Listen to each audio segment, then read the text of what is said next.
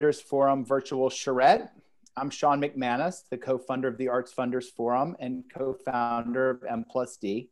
We've had almost 1,000 people from across the world register for these virtual events, and we are so grateful for you to be able to join us today. As most of you know, Arts Funders Forum is a new platform designed to shape the future of cultural philanthropy. And today's conversation really strikes at the core of our mission. We launched AFF because we realized that younger philanthropists were not engaging with the arts like previous generations. But today's speakers represent the exceptions to that rule. These are the voices of a new generation, those who are reinventing philanthropic models, responding to the crisis we are in with bold action, and shaping the future of arts funding for generations to come. As you know, many of the trends in arts funding, such as art for social justice, driving economic impact, leveraging technology, and creating new philanthropic and institutional partnerships were well underway before the pandemic, but they have now taken on a new urgency.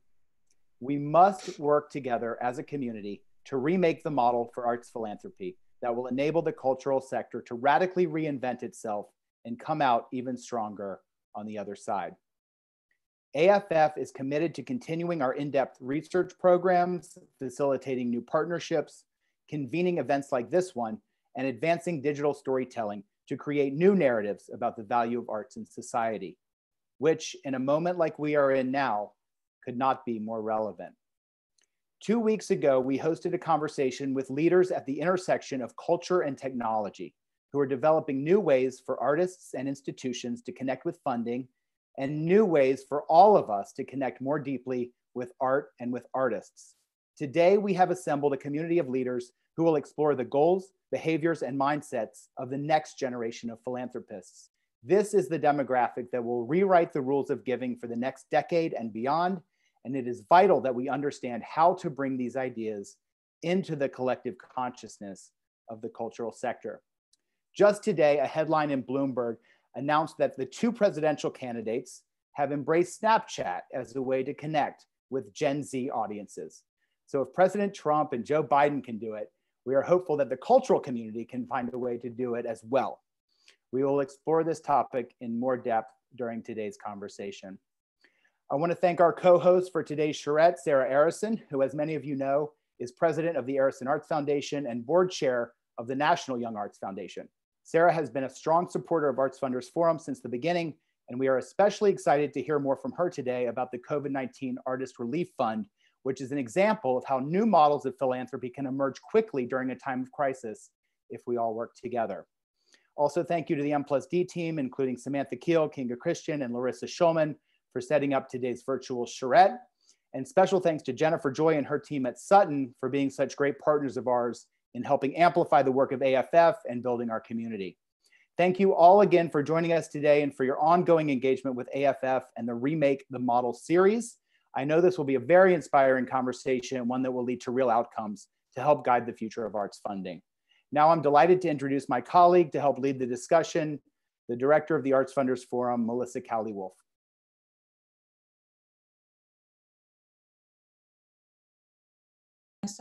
There we go. Thank you, Sean, and thank you to everyone today. And also my thanks to the M+D and Sutton teams and our fantastic speakers I'll introduce in a moment. As Sean mentioned, we at AFF see this as a moment to shake things up and re-envision the systems of private arts funding, hence the title, Remake the Model. Many of us here today believed that this sector was experiencing a crisis before COVID. So now it's even more crucial to examine how to best engage next generation audiences and supporters moving forward. A little context, this crisis is occurring as we are experiencing the largest intergenerational transfer of wealth in the history of this country. But simultaneously, giving to the arts has been decreasing as overall charitable giving has been rising. And those inheriting the wealth do not rank arts and culture giving as a priority. So we really want to get to know this generation. AFF research shows that younger philanthropists view giving as more process-driven than transaction-driven, in contrast with the current older donor class, meaning they care about how they give, not just what they give. We know that next-gen donors value issues more than they do organizations. They value the impact of giving more than their predecessors did. They believe in institutional transparency and effectiveness. They want to make systemic change, roll up the sleeves, participate in change making, focused on local issues and ethical investing. And they want clarity on what they are funding, what they are impacting, and they move a lot faster than previous generations in all this work. So this discussion is valuable as we consider how to shape these new funding systems for this new era that we're in. So a few notes on the series and today's discussion in particular. We call this a charrette because a charrette is by definition, it aims to resolve problems and map solutions. So our aim for this series is for it to be a whiteboard session, series of whiteboard sessions where the community together develops actual solutions to the challenges facing us right now and determines how we can best implement those solutions. So we want this to be as participatory as possible. Thank you to those that have already submitted some questions during the registration process. And if you want to submit questions for the speakers today, you can enter those in the Q&A box and use the chat box to make comments. As Sean mentioned, we'll be exploring more topics in this series coming up. So we ask that for today, everyone keep their questions related to the topic of next generation arts funding. So with that behind us, I'm excited to introduce our community of speakers who are role models for this next generation of arts supporters. Thank you again to Sarah Arison, our host. I also want to introduce Jaimie Mayer, who is the chair of the Nathan Cummings Foundation. And this is the first time that a fourth generation Cummings family member has run the foundation's board. And Jaimie also brings her experience as a managing director of performing arts nonprofits. Larry Milstein is an entrepreneur and co-founder of PRZM, where he advises nonprofit clients and Fortune 100 companies on next generation engagement. And Larry recently hosted Zoomtopia, Zoom's first ever charity gala, which raised funds for COVID-19 response relief efforts. And Victoria Rogers, a creative business strategist, collector, and member of the Brooklyn Museum, where she's one of the youngest trustees on the board, Creative Time, and also the Global Council for the Studio Museum in Harlem. So welcome you all. Thank you for being here.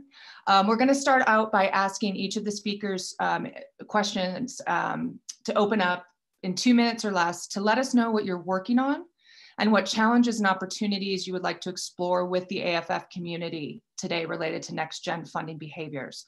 So thinking about how our community could help, and especially during this crisis. So we'll start today with Sarah. Thank you so much. And thank you all for being here. It's great to see you. And I'm really looking forward to this conversation, hearing about all the great work everybody's doing. When it became apparent that COVID was truly a disaster for the world, the executive and artistic director of the Center for Art and Performance at UCLA, Christy Edmonds, who's also a Young Arts Board member, was on the phone with the president and CEO of United States Artists, Dina Haggag. And Christy, who has been a mentor for me for many years, said, you have to do something, and you have to do something now. This can't wait. The need is going to be immediate. And so then Dina and I started talking, and I started speaking with senior staff of Young Arts. And, we realized that the artistic community is one of the most vulnerable. These are gig workers.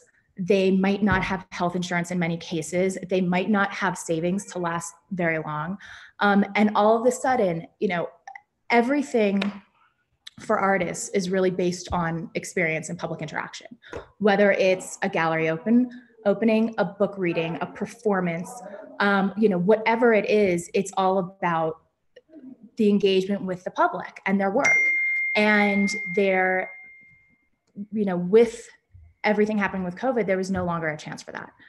And so we created a coalition between Young Arts, United States Artists, and 5 other organizations called Artist Relief Fund.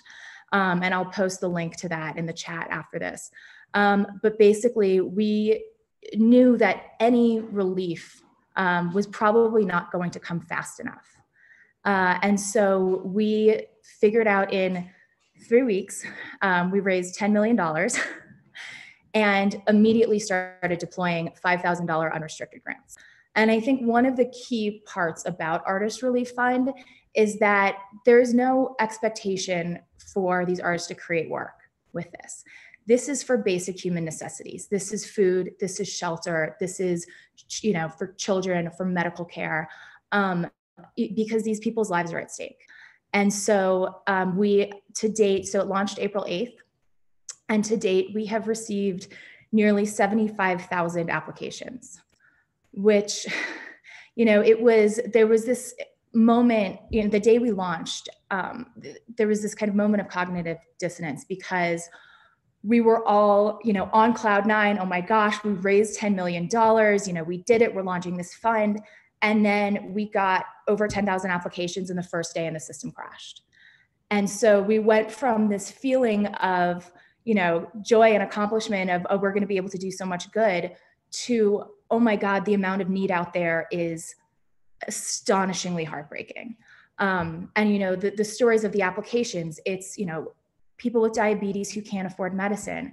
It's, a performer who's having her first child in 2 weeks, and her husband's also, in the performing arts. And so they have a baby coming in, absolutely no source of income. So, it has really been kind of heartbreaking seeing the impact that this has had on artists in the community. So we, 75,000 applications so far. We have given out $655,000 grants with another 100 to go out tomorrow. And then in conjunction with this, we kind of felt that since we were going to be engaging with artists from all over the country, every different discipline that you can imagine, it was actually an opportunity to start capturing information about the artistic community. So we launched a survey with Americans for the Arts in conjunction with this, and we've gotten about 15,000 responses, and it's about income and savings and needs. And so while it's very important to know about this now during COVID, I think and hope that we will all be able to use this information to go into the future to help support the community in better ways. Great, Sarah, thank you so much. And congratulations on getting that together so fast. I know there'll be a lot of questions and we'll go back to that. So thank you. Let's move to Jaimie next. I've gone down the rabbit hole of trying to figure out what arts funding looked like in 1918 after the Spanish flu outbreak. And the best I could find is that the arts were mostly funded at a local level. There was a great sense of community back then that we rarely find nowadays. So one of my big questions is, how do we use culture to create a sense of community and belonging again? We're in the business of changing hearts and minds. A friend of mine likes to say we are hope dealers and purveyors of radical imagination, which I love. And it's really a values proposition at the end of the day. So many artists are without an artistic home and under-supported, not just because of the impact of coronavirus, but generally as culture leaders. It seems that this moment is just shining a light on what has always been there. I mean, obviously arts institutions are vital, but when the going gets tough, as was alluded to earlier, they put their staff first, not their gig workers or their artists. There's no net for artists because they're self-employed. So let's think deeply about what we're longing to return to as a field. We need to give artistic homes and actually mean it. What is next is a choice, and each choice we make today designs our world for tomorrow. How do we not just rebuild, but reinvent and redesign a system that places the artist at the center and supports them and their work above all else? Who claims individual artists? Sarah was talking about the amazing Artist Relief Fund earlier, which is truly incredible and a game changer. And thank you, Sarah. But how can we all be inspired by this to rethink funding in the arts? We need to look at a full system change and overhaul. And that's something that next gen funders can really get behind, rolling up our sleeves and helping to create a solution and a future. We don't do well when asked to just write checks and follow in the footsteps of our parents and grandparents as patrons and donors. We prefer to contribute fully, to use our time, talent, treasure, and ties to help organizations.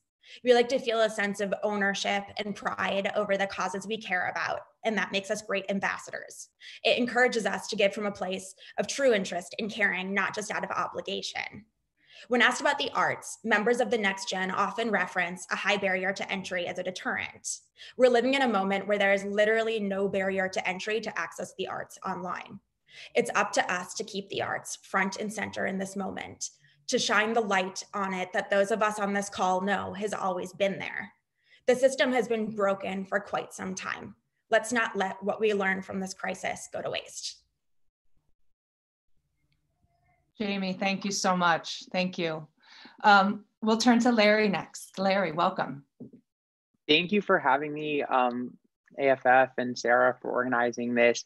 I think that as we're all sharing in, the necessity to take bold action is even more paramount in the circumstances that we're in. And one of the goals coming out of Zoomtopia that we briefly talked about, obviously, was to provide immediate relief for COVID efforts, but more importantly, it was also to be a proof of concept and offer a model in which other organizations that had their events and galas and programming planned well through the spring and the summer and had to quickly pivot could look to as a meaningful way in which they can kind of take the best practices and fit it for their needs as well. And coming out of the success of that, I've been fielding a lot of kind of inquiries and frankly, just people looking for advice saying, hey, we have a community that's eager to support us. We're not able to bring them together in person.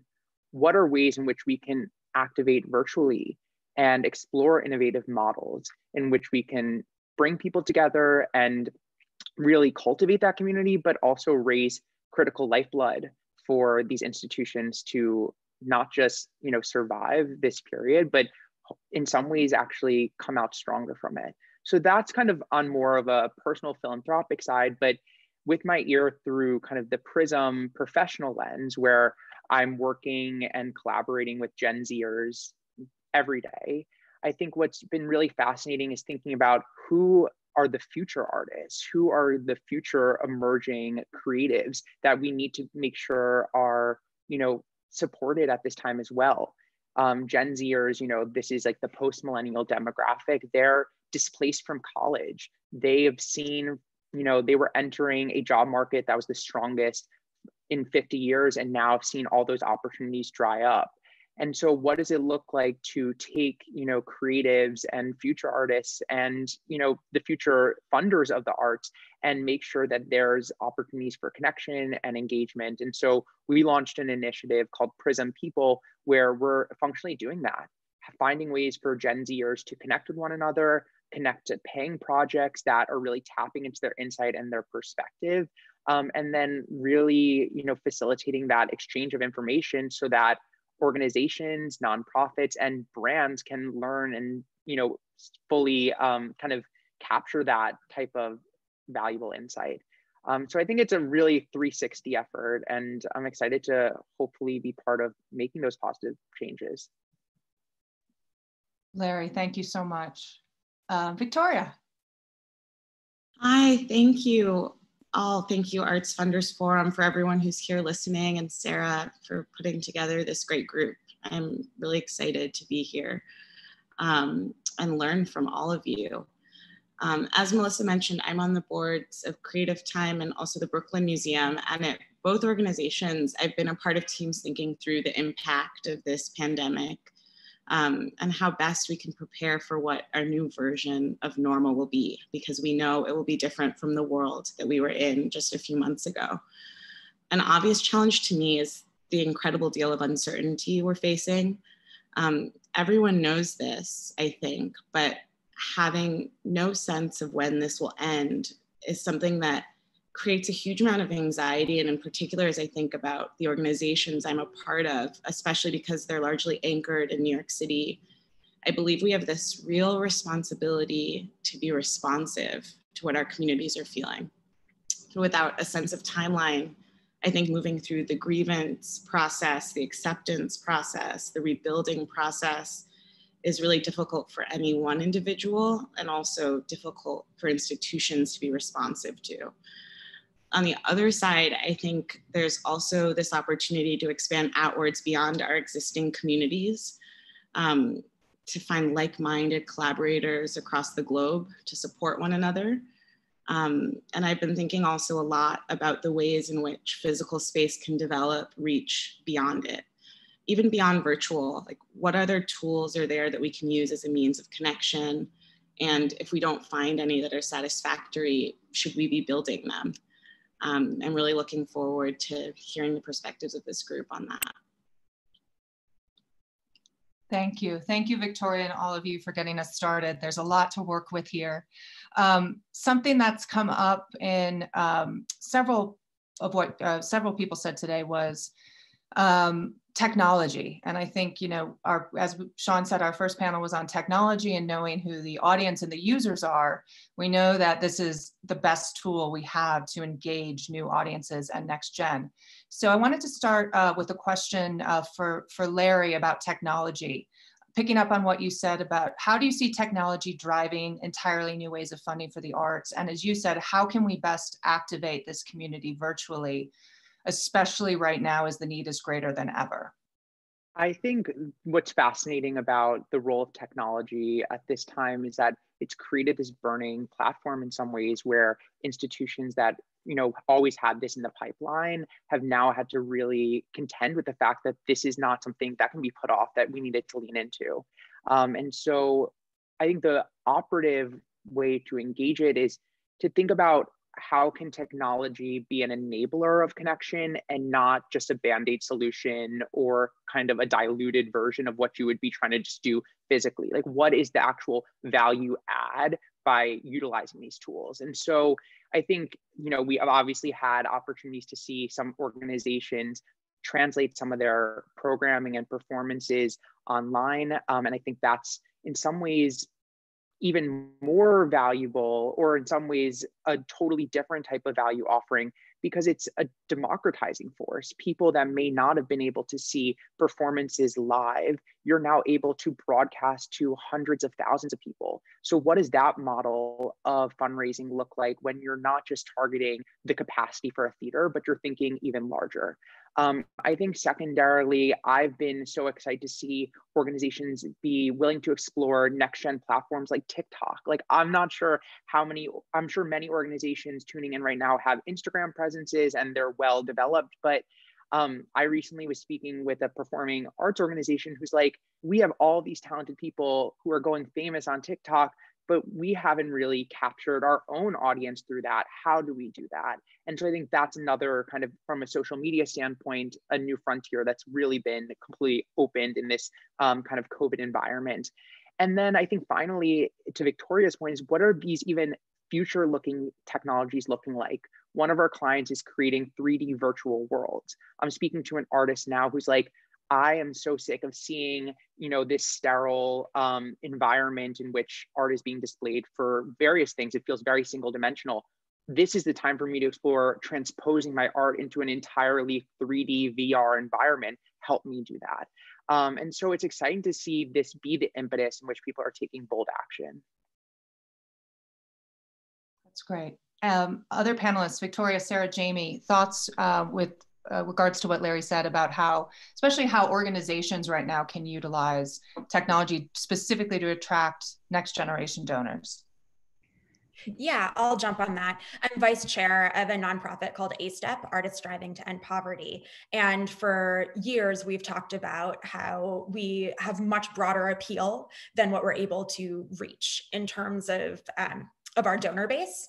And we kind of an act of serendipity put together Sondheim's 90th birthday concert 2 weeks ago. And for an organization whose annual operating budget is $1 million and had a $50,000 goal for this benefit that we pulled together, we raised over $500,000 and had over 2 million views in less than 2 weeks, which is insane, and never would have happened if this moment in time hadn't happened. I mean, it's a little bit of a silver lining, and obviously Sondheim doesn't turn 90 every day.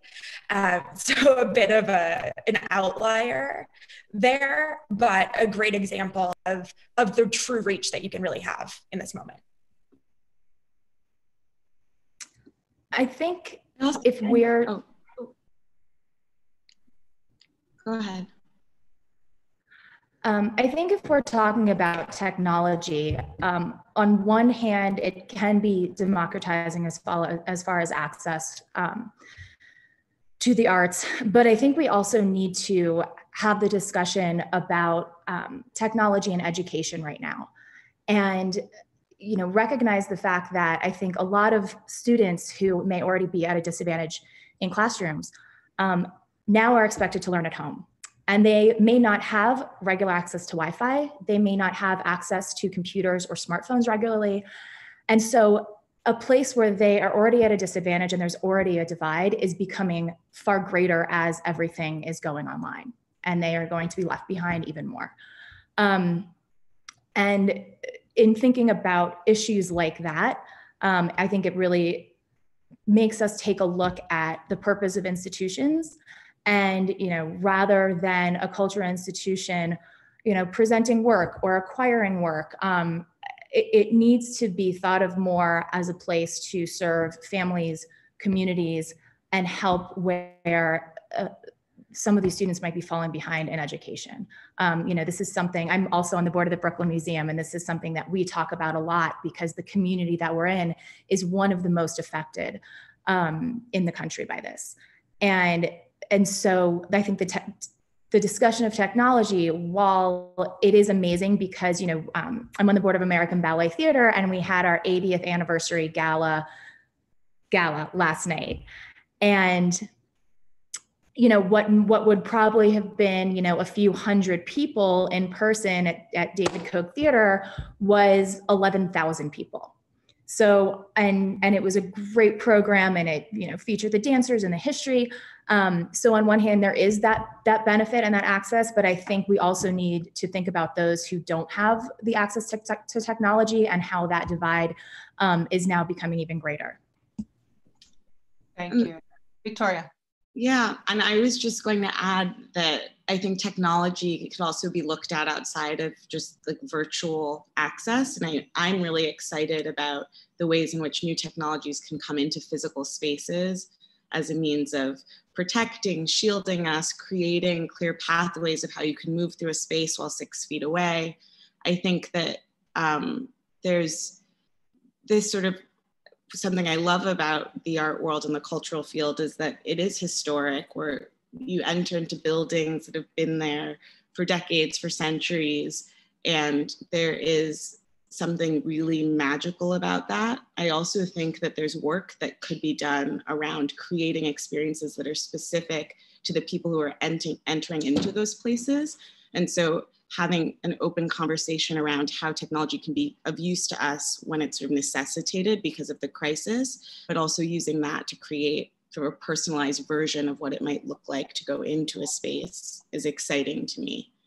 I think just being open to the conversation of how technology can influence the way we move through space, whether it's on our own, in our own spaces, or within an institution, is important to remember too. Thank you. I want to pivot a bit, and I want to direct a question to Jaimie. The Nathan Cummings Foundation is focused on social justice, so it touches a lot of different sectors with your funding. And because of your role with that organization and others and your background in arts and culture, I wanted to ask you how you think cultural philanthropy differs from philanthropy in the other sectors, and what makes cultural philanthropy unique, but also what could we learn from other sectors, especially in terms of measuring impact? Way to lump a bunch of questions together there, Melissa. I thought I'd do that for you. Thank you so much.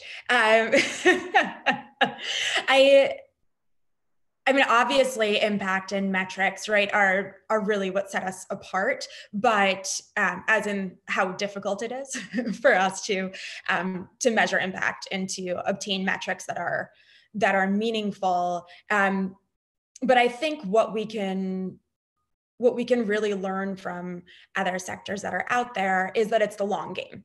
I believe in cultural philanthropy, we often look at one exhibit or one production or whatever it might be in a short-term kind of one-off way, and rarely look at in an artist for their entire body of work, and supporting them over the course of their entire career, more like a blip along the timeline, and figuring out the way that we support organizations in other spaces, how we can look at artists and look at the arts institutions that are not what we truly think of as brick and mortar in a museum way, or ABT, which Sarah just mentioned, or the Phil, or any of the, the kind of big guys who tend to get annual funding year after year. How we can make sure that organizations and artists can really exist and thrive. That would be my biggest piece. And then I would say that that money is a barrier in the cultural space in a way that I feel it isn't in others. And in cultural philanthropy, it's a branding question of how we can really brand ourselves as a sector so that people understand what we're doing and respect what we're doing and understand why what we're doing deserves the money and the funds, both as an audience member and as a donor. And to me, that's the biggest piece of education that's missing, that we have innately for climate and for so many other, for health, for other areas that are out there, for religion, for cures. And so that's what I would highlight. In terms of the metrics piece, I'm probably not the best person on this call to answer this question. If you want to punt that to somebody else, I'm happy to wax poetic, but it's probably not the best use of everyone's time. That's why everyone's here. I'll turn this around to the group as a whole, because I think you touched upon a lot of different things, Jaimie, and thank you. One of the things you said is playing the long game and why that's so important. And one of the ways we can play the long game is to determine how the cultural sector can create and advance new narratives specifically aimed at next-gen donors through storytelling that will enable a more widespread interest among next-gen donors for the arts. So before we open up to audience questions, which Sean has been queuing for us, I wanted to put that out to the panel because it's something that has come up a lot in our work. And in the conversations we're having now is we have this moment where we have the attention of the global community around the arts. People are turning to the arts like never before. And we have a moment to engage next-gen donors. So I wanted to ask you all, what you think the most compelling narratives could be specifically towards next-gen donors to recruit them into arts, the art sector's audiences and donors. So let's start with Larry.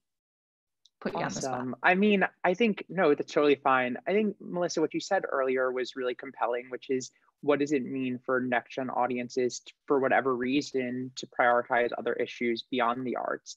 And I think what is quite compelling is this idea of how can we kind of shed this image of the arts being in this like ivory tower, cultural institutions being inaccessible, but actually have them in direct dialogue with the issues that are most, seen as pressing in the eyes of next-gen audiences.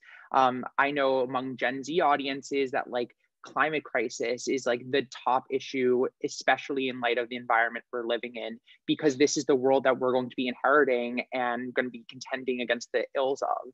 And so organizations have done some incredible work expressing how their work is intersectional and how those narratives are not just, in isolation of these very pressing social issues, but are actually directly either amplifying them or in dialogue and kind of contesting them. And so I guess to distill that down into like a guidance on like what would be like the story to share it is like, the more you can have it weaved into the issues that are not actually abstracted from the topics and the art and the creative expression on display, that's how you're going to continue to garner the attention of our generation. Thank you. Victoria? Sure. I agree with Larry and Jaimie wholeheartedly. I think two just additional notes. I think it's really, we can see that the arts reflect our world and that cultural institutions are actively engaged with community. I think about the work that Creative Time has done for decades to draw out some of the most pressing social issues of our time and be boldly at the forefront of discussing them. And I think that kind of bold action is something that people in our generation can get behind and understand. And I agree with you, Larry, that the ivory tower narrative is just less compelling. I think that's important. I think the last thing too is in terms of amount of giving, there is this narrative that to be a supporter of the arts, you have to be able to give a lot of money.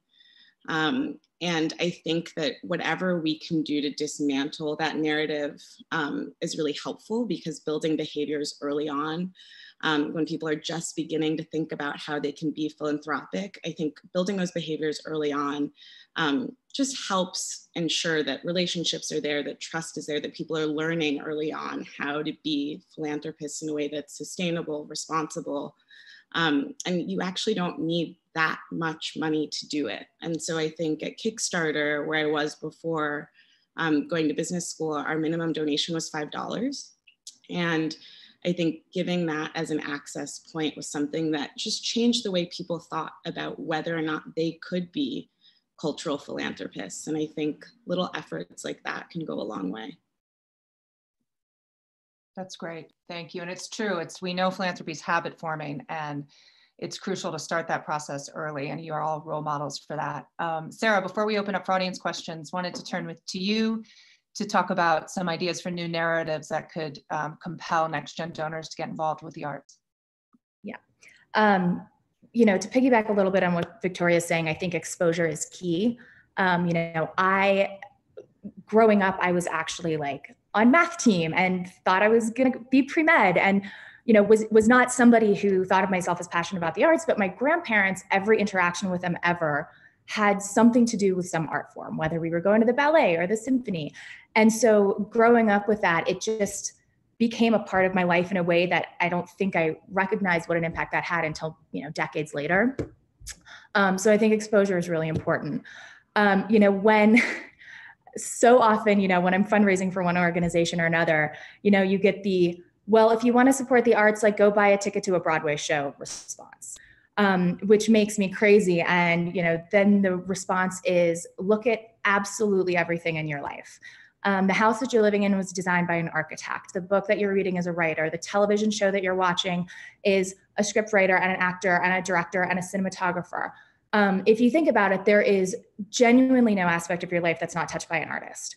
And particularly in this time, like, can you all imagine quarantining without books, movies, music? I mean, any, you know, television shows, and none of those would exist without artists. So I think just that perspective and looking at it, and then, you know, you can even think of chefs as artists. Like when you really think of the ecology of the artistic community, it's vast, and our lives would be horrible without it. And so coming out of this, I think, you know, one of the things that I would like to see happen is there was this famous study a number of years ago where 96% of people surveyed said they supported the arts, and I think like 25 said they supported artists.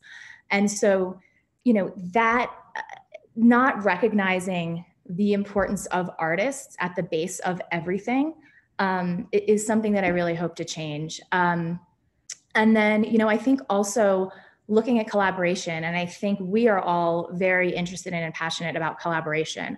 And in pulling together the Artist Relief Fund, you know, for me, that was the biggest argument I can think of for collaboration.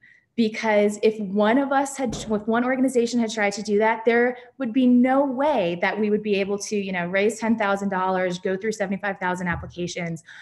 It was a genuinely collaborative process where there was a lot of trust, definitely some risk. And everybody came kind of with no ego and the same mission, and using their strengths to really work together to achieve this goal.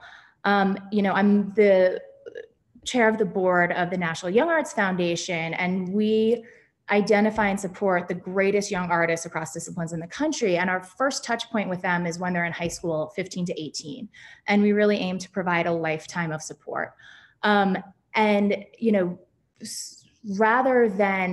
we've decided that kind of rather than us take on the onus of trying to support them at every critical juncture in their education and career, let's look and see what are the organizations that are doing it well at those points and have been doing it for a long time and have that expertise. So we may kind of find them and have our first touch point with them at 15 to 18 and be really critical at that juncture from high school to college.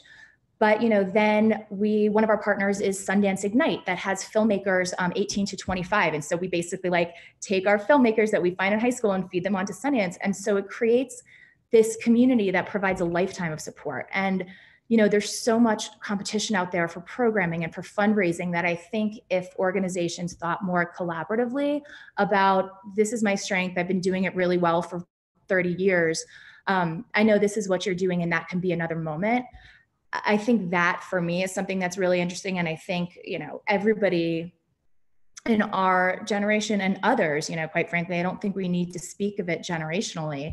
In thinking that way, we could really do a lot more, especially as I think we're heading into a time when resources, which were already quite scarce, are going to become even scarcer. Amen to everything that was said. Thank you all so much. I'm going to turn to Sean, who's been compiling what I know are a lot of audience questions, and our chat box has been lighting up. So Sean, you want to start us off with a question from the audience, please?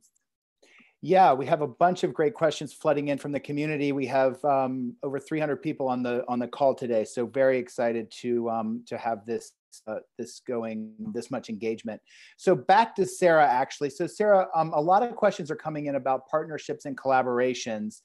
And you just mentioned the incredible consortium that you put together for the Artist Relief Fund. I mean, if you look at the list, right, and you've mentioned some of them, you've got artist foundations like Andy Warhol, Robert Rauschenberg, the de Kooning Foundation, you've got MAP Fund, you've got obviously Young Arts, you've got Creative Capital, you've got the Academy of American Poets who are involved in this coalition.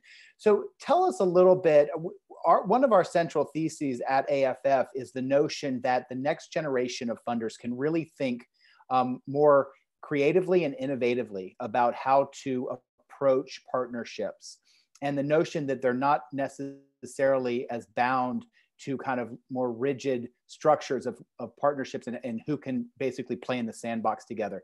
Can you give us a little insight into how that consortium came together? What are some of the mechanics of how all that worked? I mean, speed dialing everyone in the Rolodex to sort of to see who floods in, or how did it work? No, you know, I think a lot of people there were all people who have kind of known each other's organizations and work for a number of years. And there had always been this, you know, you're amazing and I love what you do and I would love to do something together, but I don't know what it is yet. And this, when we kind of started talking about this, it was just that of, you know, the Foundation for Contemporary Arts was one of the 7 organizations that worked to put it together. They have experience doing emergency grants. So, you know, that's something there. You know, with Young Arts, we are, as well as with United States artists, we're both across all artistic disciplines. So that was something that we felt was really important, as well as totally geographically diverse.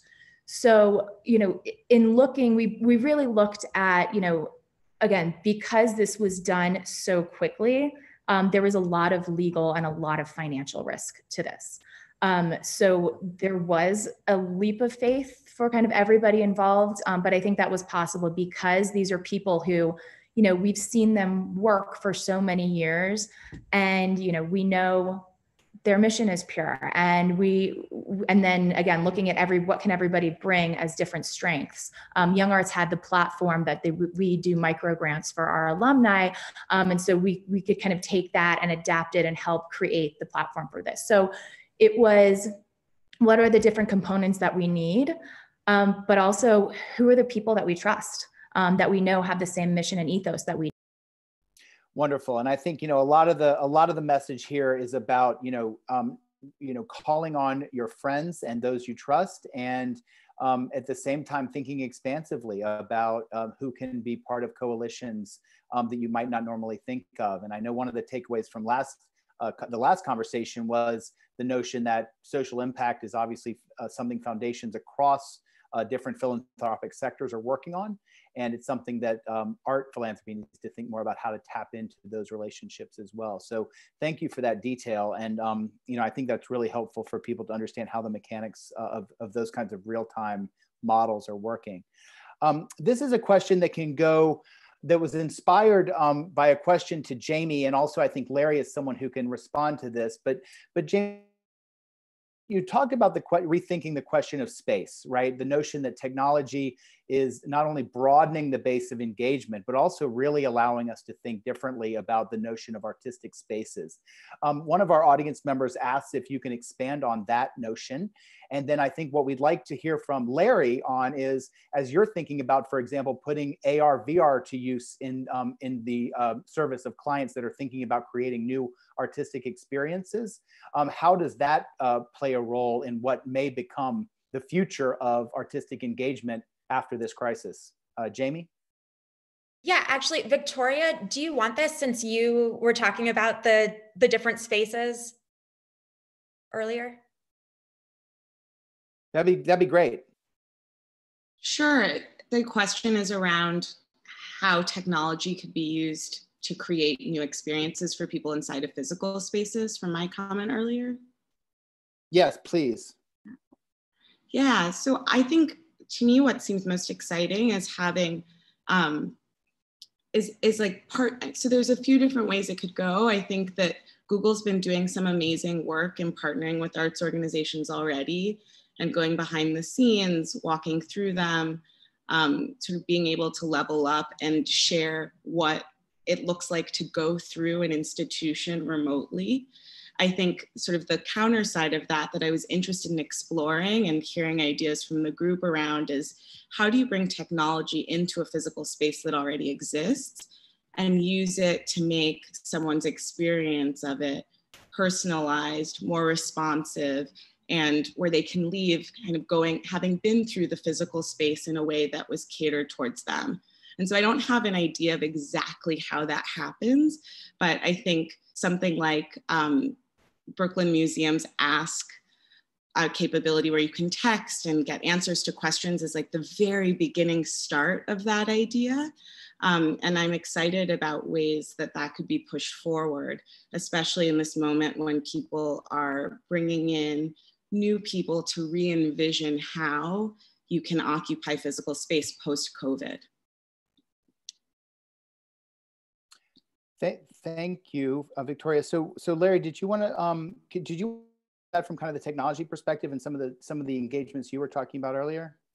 Yeah, absolutely. I mean, I think what's exciting about this period, as I said before, is that it's kind of a forcing mechanism for people to kind of challenge the boundaries of their own mediums. And so if you have an artist that has, primarily used, painting on canvas, what are ways in which that can be translated into not just, posting an image of their art, but actually embracing the very tenets of the technological platforms themselves. And so I think the VR 3D perspective is an exciting one, because it's not a means to an end, but it's an end in themselves. It's how are we going to be embracing tools that are in and of itself a new medium of expression. And I think that's a nuance that's often lost in those conversations. It's not a band-aid solution, but something that's in and above itself. I think another kind of more specific example is I'm on the board of the Parish Art Museum, and they had this incredible,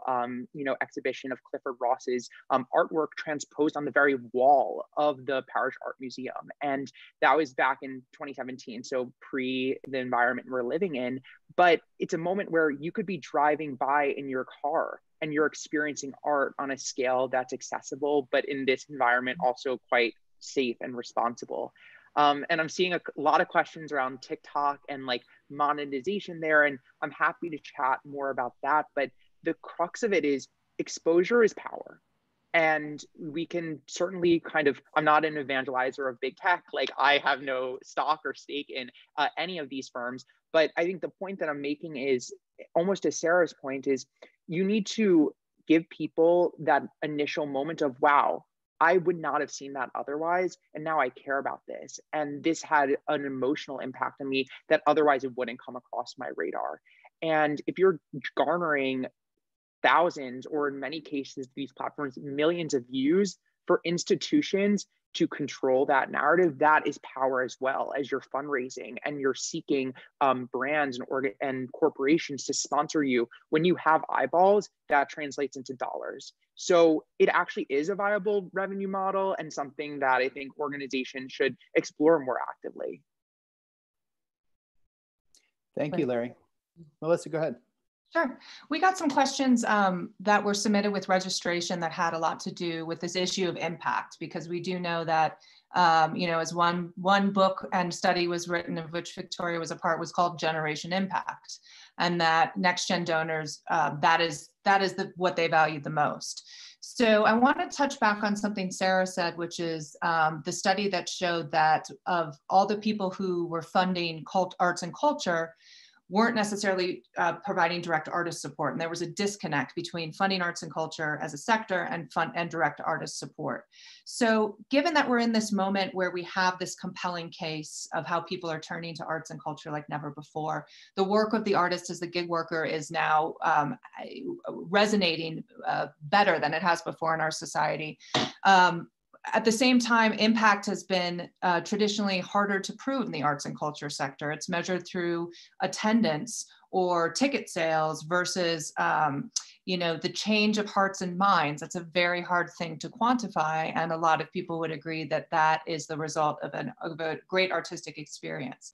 So given everything we've talked about and that this is such a large issue, I wanted to ask each of you just to touch upon how, using this moment, we can best articulate the impact of the arts and culture sector and artists on society, specifically aimed at next generation donors. So not necessarily the mechanism, but what's the story there and how do we articulate that? So if we could start with Jaimie, that would be great. Sure. Since you said like this exact moment, I think we're in a unique moment where it's really easy to measure impact in the arts. In the way that others want us to be measuring impact, not in the way that we necessarily would measure it ourselves in terms of the long game of hearts and minds, but in terms of conversion rates, right? And in terms of impressions and all of the pieces that other fields look at and think about in terms of metrics and in terms of impact. And I think, we'd be doing ourselves a disservice if we didn't look at this and see what we can learn from it as we hopefully somewhat in the near future move back to an in-person space and not a full Zoom and online world. Thank you. Victoria, thoughts on that? I think the narrative and story is around the arts as a place of healing. I think Sarah spoke really eloquently about all of the things that artists have created for us that people are turning to in this moment where they're broken and distraught and in pain, and finding also though moments of community with others. I think of the groups that I'm a part of that are reading books together for the first time or listening to the same album in a single day and then discussing it.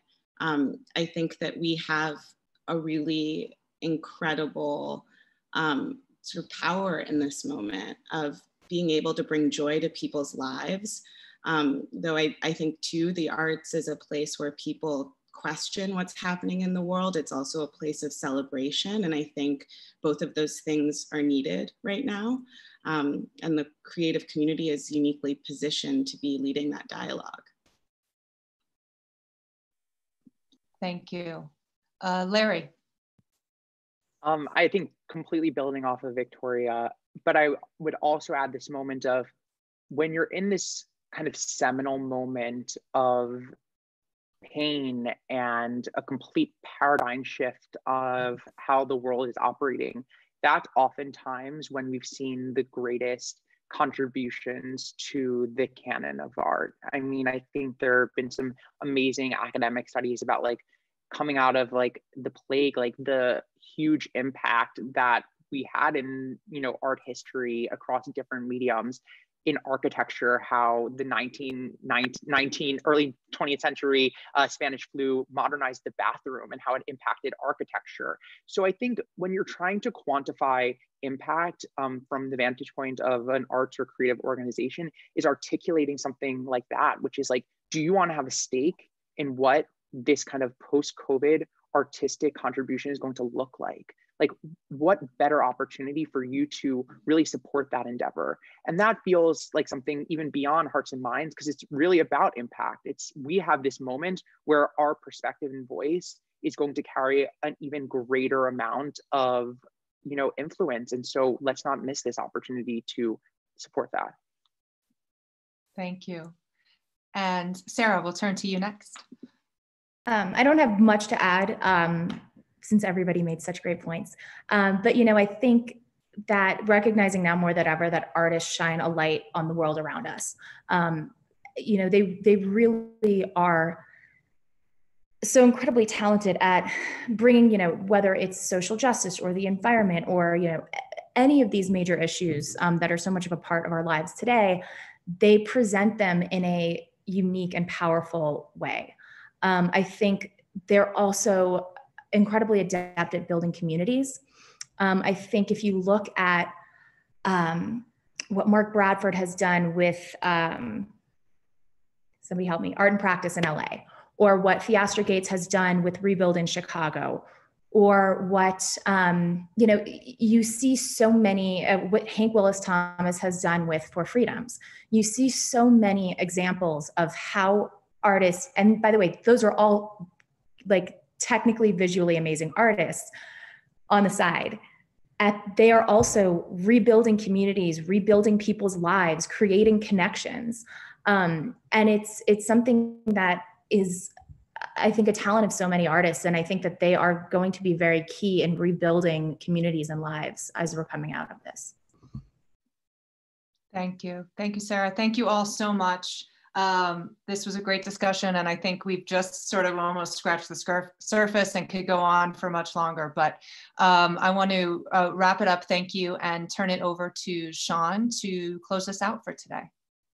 Thank you. Wow, thank you so much, everyone, for participating. Everyone in the audience, we had so many good questions. Hopefully we touched on many of those in some way or another, and obviously those will all get posted after the fact when we have a link to share for this. So I think we heard a lot of really interesting stuff today, and I hope stuff that'll be quite actionable for our community to take back to their institutions, to the family offices that they're working on, to the investment, social impact organizations that they're with, and will hopefully employ some of these ideas where they work. You know, we can't obviously get away from the big issue of technology. That was something that we spoke about 2 weeks ago in depth, and something that came up a lot today. You know, Sarah reminded us to really think about the educational components of that, especially as so many people are learning online and teaching online now more than ever before, literally everyone in the world. However, not everyone has access to that technology, and we need to make sure that we build infrastructure for digital inclusion if we expect for technology to really have an impact in the arts. And that's something that we need to think about at the highest levels. But we also, I think our speakers today were sending the message that artists and institutions need to adopt technology very quickly. And now's the moment to really think about that. And it's quite interesting that Silicon Valley has been saying the last couple of weeks that, you know, I know there was a tech lash and everyone kind of hated big tech, but you know, now we're here and we're kind of providing a lot of important and basic services for the world. So it's an interesting tension and debate, and something I think a lot of artists and institutions and also funders need to think about what is their sort of strategy and mindset around technology. Obviously, Larry represents someone who's working at the cutting edge of developing new innovative technologies for clients. And you know, there's a lot of learnings that can happen from across sectors in terms of bringing in the latest technology into the arts to advance the mission of institutions. We talked a lot about measuring impact today. You know, a lot of our speakers really talked about the importance of narratives around impact. But you know, when you impact one artist who's making a real difference, or advancing one institution that's making a real difference, sometimes it's economic impact on a city broadly, but sometimes it's who's changing hearts and minds. And we need to tell the story of why that matters and why that does make a big impact. And Victoria in particular said, you know, arts as healing, arts as a place of healing. And we're in a moment right now where the arts is functioning in that role. That's a major impact. We need to tell that story and make sure younger philanthropists are getting the message that this is playing a role, right? Jaimie said, when it comes to philanthropy and its connection to arts philanthropy, play the long game, right? We know that social impact investing has become such an important and integral part of investment generally across the world. Arts institutions, art funders, and philanthropists need to think about that way as well. So we need to think about laying the groundwork and playing the long game and making sure that the impacts we have are for the long term as well. Larry again talked about social issues. We know that young philanthropists are driven by social impact, social justice. Cultural institutions need to tell the story of the impact they're having in the world, and those narratives will shape that. Partnerships and collaborations, again, become such an important part of this story. As Sarah described the work with the Artist Relief Fund, it's a consortium of friends and trusted partners. It's also, you know, new and innovative partners that you might not expect who come to the table in a moment of need as well. And we talked about one of the questions that we didn't really address head on, but how do we brand culture as a basic need? And I think that what we're seeing in a time of crisis during this pandemic is that the arts are a basic need. They are a source of healing. They are a source of education online, and they are a source of bringing communities together and driving us forward. So I hope that that messaging can really be something that we expand on as a community and help to cultivate that thinking among the broader world. So anyway, I hope all of this was helpful to everyone. I want to give such a big thanks to all of our speakers, Jaimie, Victoria, Larry, and of course, Sarah Arison, our guest host for today. Thank you so much for your insights and for helping us put this together. Thanks again to the M+D team. Thanks to Sutton, our partners, and of course, Melissa Cowley-Wolf, who's been the driving force behind AFF since the beginning. So anyway, it's 2:03 p.m. on the East Coast. I think we had a pretty juicy hour together. So thank you, everyone. And thank you all so much. See you next time. Thank you all. Thanks, everybody. Have a great afternoon. You. Be well. Thanks.